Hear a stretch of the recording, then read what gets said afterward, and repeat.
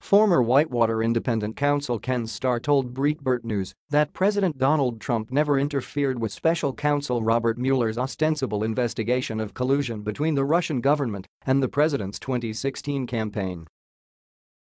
He joined Thursday's edition of SiriusXM's Breitbart News Daily to discuss Mueller's submission of a report to Attorney General William Barr with host Alex Marlow.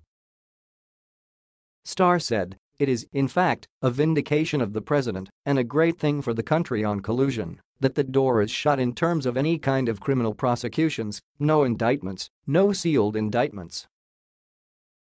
Very good news. However, the beginning of debate, it's going to be a pretty vigorous debate. We've shifted over to the political side of whether there was obstruction of justice because the decision was made to kick judgment to the Attorney General, so he's made that judgment collaboratively with Deputy Attorney General Rod Rosenstein." Starr challenged the validity of Democrat-pushed obstruction of justice narratives related to Trump. "The Mueller investigation was all about Russian collusion," stated Starr. "Was there an agreement, conspiracy, and why? And he's put that to rest as the result of a very elaborate investigation.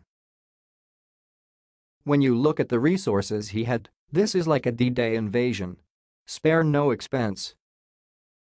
Whatever personnel you need, General, you're going to have it." Starr added, "That to me, by the way, is virtually conclusive on obstruction.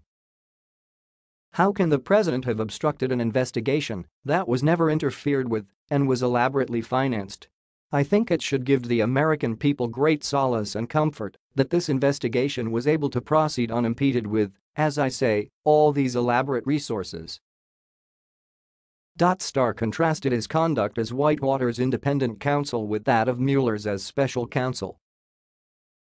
"I did not do any early morning raids or early morning arrests. That always struck me as a little over the top. One person's view